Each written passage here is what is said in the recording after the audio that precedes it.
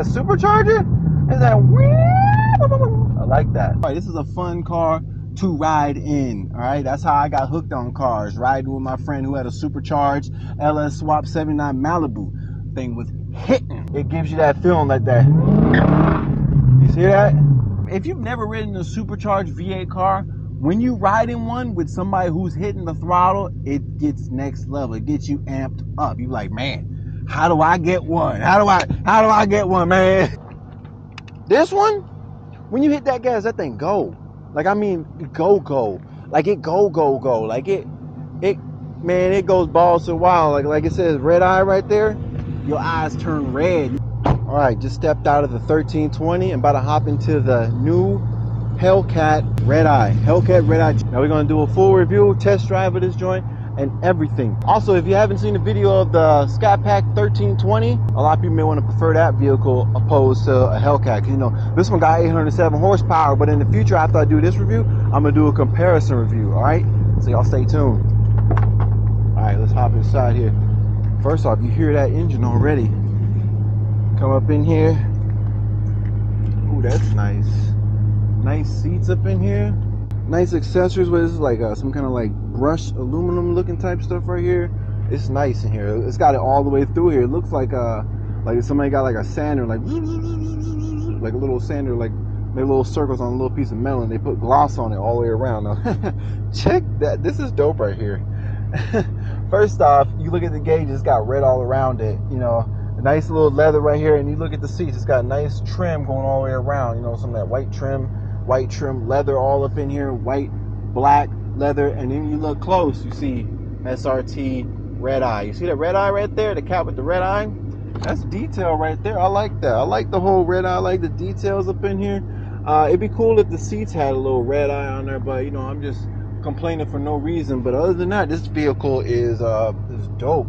Now, in case a lot of y'all don't know, you can actually go right here and you push SRT mode if you want to and bring you straight there. Now, first off, you look at the button. It says "Wake the Beast." Isn't that cool? That's funny. Wake the Beast. The regular SRT and 1392s and all that other stuff, they don't got nothing that says "Wake the Beast." That's dope right there. And look at this. When you come in here, you can see your sport mode, custom, auto, track mode. And you see right there how much horsepower you got. 797 horsepower. That's basically like 800 horsepower. You might as well say it's 800 horsepower. And when you push your different modes right here, say track, you see electronic stability control changes to track. Now push it again for sport. Push it again. Custom allows you can change the sport, the transmission, paddle shifters. Push that again so you can see everything, steering, traction, suspension. That's dope right there. I really like that a lot, actually. That's real cool. You can look at the performance pages. It takes a couple seconds to load, but when you go in there, it's cool because it shows all the dynamics of the vehicle, you know. So when you revving the engine, it shows your oil pressure changing, etc., etc. Then you got SRT mode, you got your apps, controls. You just sitting here and hit the gas a little bit. See? And when you rev up, the whole dang car shakes. Like, it's crazy. Engine performance right here. Dyno. I like to leave it right there. And this sound is ridiculous. Let's go. Like I said, I already said I got in sport mode. And just so you know, this is a Hellcat, a Dodge Challenger Hellcat Redeye. So we have 800 horsepower, right? 800 horsepower, and it's got some nice wide tires on it, right, to be able to put that traction down. Let me turn this AC down a little bit. I know it's blazing outside, so I'm gonna turn the AC down just a little bit just so y'all can hear me. But listen to this engine. Sounds good. It's got the, you hear that supercharger? Is that? I like that. It's got good power. And one of my favorite things is the sound of this thing. Like, you hear that? Let's open the windows a little bit. Let y'all hear it for real. Yo. Woo! That supercharger for sure. Yeah. Yeah, this is one of them ones for sure. This is one of them ones. I haven't said this. Power doesn't always mean one of them ones, but in the case for the Dodge Challenger, because it's such a heavy vehicle, it's not really nimble and light. You need like 800 horsepower like this to feel that, like to make me say this is one of them ones. It's got to have a Hellcat engine in it, at least for the Challenger. The last time I said it was one of them ones was for it was a Infiniti GV70. It was a tuned Infiniti GV70, where it's a twin turbo V6 engine. That thing was ripping. Another one was the BMW M3 Competition. That one rips. The Ram TRX, it's big as heck, but it's one of them ones because it gives you that feeling like that. You see that? That like, oh man, I need to be quiet.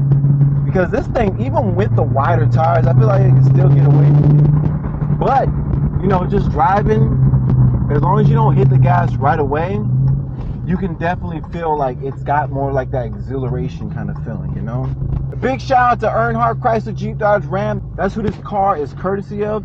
Earnhardt Chrysler Jeep Dodge Ram out here in Gilbert, Arizona. One of the dopest dealerships I've worked with. You know, they got some of the dopest cars that's out there in the market. There's a reason why people are like trying to rob people with Hellcats, because the Hellcat is one of the coolest cars on the streets today. Now, if you like Hellcats and all that kind of stuff, I suggest you subscribe to my channel if you're not, because when that new electric Charger comes out, as well as all the other 4xe versions and all the other new Dodge Chargers and Challengers and the cool Jeeps that's gonna be hitting the streets, I'm gonna be right there, first in line, getting access to them videos. All right, so stay tuned. To be completely honest, this vehicle is dope for sure. Now you see this back seat, it looks nice back there. Now, if anybody was wondering how big the back seat is inside of a Hellcat, if you haven't seen my other Challenger videos, I'm gonna show you right now. So you can see, just for the people who don't know how big it is in the back seat of one of these, I'm gonna show you. All right, so I'm gonna leave the seat where it is. I'm 6 feet tall. Now you see this little thing right here. This is y'all don't, for who don't know, that thing goes out the way. You ain't gotta climb underneath the thing. You ain't gotta climb under the belt, but it's kind of a little bit of a squeeze, you know, but it is doable, you know, especially for the Hellcat.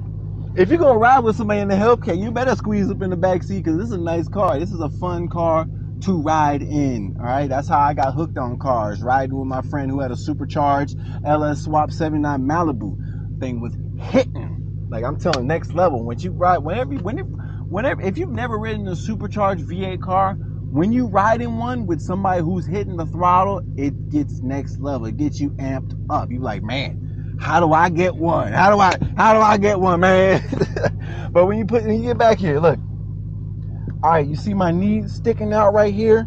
I mean, it's not too bad, but I still got plenty of space back here. You know, if I had to sit back here, you know, like, even if it was like a little bit of a lengthy trip, you know, I mean, I think you could pull it off, especially if you're someone who's shorter. You know, everybody's not 6 feet tall, everybody's not 6'2", and everybody's not 5'7". But if you are below 6 feet or 6 feet, you know, there's plenty of space for you back there. Now, the only thing I would say, if you're a little bit taller, I hope you're taller on the top end, like, meaning like waist up and not waist down. Now, another thing I'm sure a lot of people are real curious about is what's underneath that hood. Now, of course, you already know it's a Hemi, all right? You know what it is. It's the Hemi Hellcat motor, 6.2 liter supercharged engine. Now, let me show y'all. So you pop that open right there. Woo! Look at that supercharger right there. Big, nice supercharger. It's big. And the air intake on this joint is big too. Look, see, it's a supercharged Hemi. But instead of a 392, it's like a 376 or something like that. 6.2 liter, see? 6.2 liter is the displacement. And the 376 or whatever is the cubic inches of the engine, all right? You see the big old intake, the big old air intake right here. The open air intake is how you're able to hear that, all the air coming up. Woo! And plus the supercharger, the whine of, that's what that is right there. Beautiful engine. If I was gonna do an engine swap, I'd get one of these Hellcats for sure. Because I've done the Camaro SS ZL1, and that one has a supercharged 6.2 liter supercharged engine, much similar to this one. This is a supercharged 6.2 liter V8 engine, but that one, even when in the ultra track mode, it doesn't drive like this. This one actually fully lets the horsepower out. This one has, of course, over 700 horsepower, and that one has like 650, I think, like something like that. But I'm pretty sure they could have tuned it a little bit to be like the same amount of power as this one. But either way it goes, that one has 600 something horsepower and 600 something foot-pounds. So it don't feel that great. Like it almost feels like a glorified Scat Pack. You know, like the way the power of the Scat Pack feels. Opposed to this one, when you hit that gas, that thing go. Like, I mean, go. Like, it go. Like, man, it goes balls to the wall. Like it says red eye right there. Your eyes turn red. You're going to be like, oh, man, you're going to be blister shocked. You're going to be going crazy in your mind. Now, look at this one. Let me see. I'm going to show you. Now, look at these wheels right here. They come on some P0, right? Now, for the width, these are 275 40s. Now, you can get, like, 305s or something on there. You got 4-piston SRT, Brembo brakes in the back. And then when you come to the front, you got 6-piston Brembo brakes, 6-piston SRT Brembo brakes, and a nice red caliper. It's nice. You got all the little amenities on this joint. It's nice, especially with the little air intake right there in the front. And I bet a lot of people didn't even notice. When you look inside here, you can see the Hellcat right there. You see that? Not just the ring, but look in there. There's a little Hellcat right there. Do you see that right there? That's dope right there. That's crazy. I never noticed that till just now. SRT wheels, the red eye emblem right there. This is a nice car. And one thing I really like about these is how the gas tank is running outside, keeping in mind the old school kind of style going on, Hellcat emblem again right there. You hear that exhaust sounding good. Of course, the trunk is big enough to fit some people up in there. I mean some luggage. Fit some luggage up in there, not people. What do you think I said? All right, let's get back inside because it's toasty up in here, man. Yeah, but it's toasty out there. All right, now for real honesty, this one of them ones for sure. All right.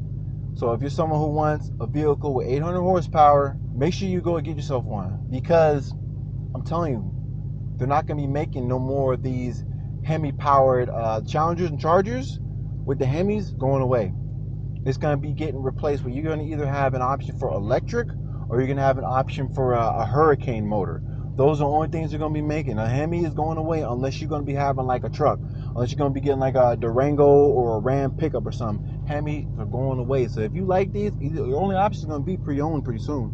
So if you want a new one, I suggest you go get one. And if you come down here to Gilbert, Arizona, Earnhardt Chrysler Dodge Ram, mention me, you get hooked up. All right, so I've already said who this vehicle is for.